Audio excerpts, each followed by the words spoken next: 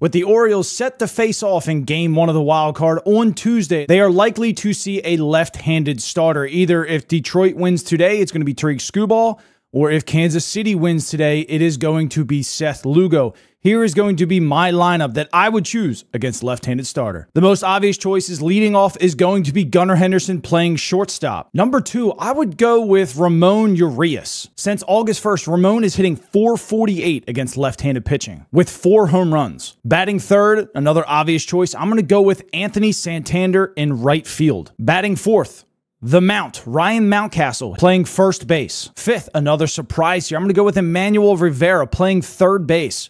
Rivera, just like Urias, is hitting over .360 against left-handed pitching since August 1st, and he's the better glove at third base. Batting sixth, I'm going to go with Cedric Mullins in center field.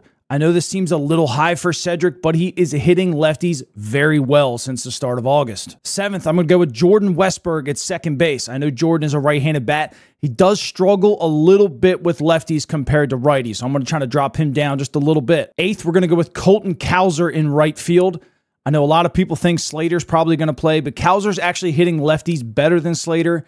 He provides you a little bit more speed, a better defender, and he also has more home run pop. And then wrapping it up, batting ninth, I'm going to go with James McCann. And I'm saying this because I do think James McCann is the preferred catcher for Corbin Burnes. So Game 1, I think we're going to see James McCann. But don't discredit the fact that James McCann is also hitting .333 since August 1st against left-handed pitching with 2 home runs. So this kind of seems like out of left field type of lineup here, but I do feel like this gives the Orioles the best chance to move runners around, especially with runners in scoring position, just how they've hit against left-handed pitching this year.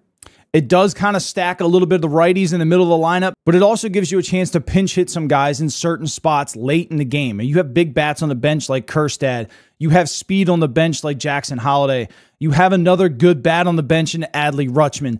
You can make moves around if Scoobal has to come out of the game late or whatnot. You have a lot of options here with this type of lineup. This might be a little oddball for some people, and that's okay. But if you have a different lineup in mind, let me know down in the comment section below. I'll catch you later, and let's go O's.